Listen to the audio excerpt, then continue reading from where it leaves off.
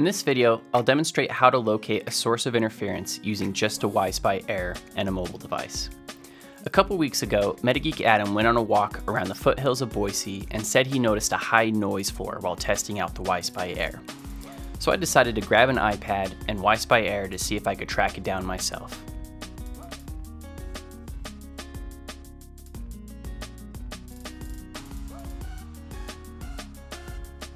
Near the bottom of the trail, I open AirViewer and turn networks off to focus the resources of the Wi-Fi Air on spectrum analysis. Almost immediately, I see the noise floor that Adam was referencing in the 2.4 GHz band at around -90 dBm. I start walking around to play hot or cold with the signal strength.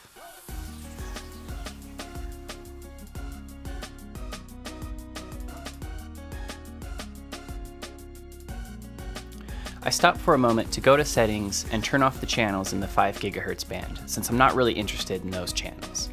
Alright, back to the chase.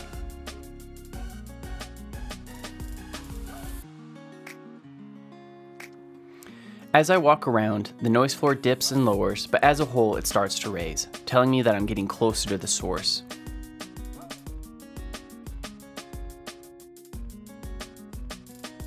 A quick raise for the camera tells me that the source is above me, and I continue upwards.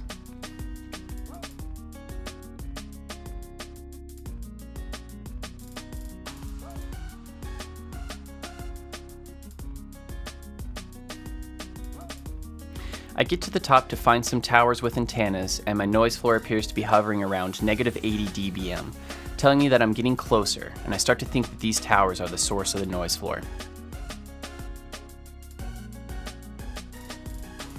For a minute, the path takes me away from the towers and my body attenuates the signal, which lowers the noise floor in almost real time.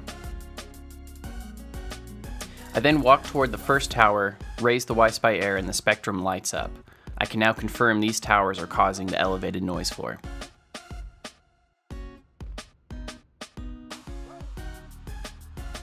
I then begin to test the remaining towers out of curiosity.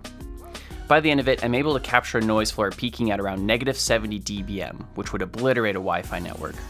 Interestingly enough, the loudest talkers were Yagi antennas as opposed to the dish or parabolic antennas. And that's about it.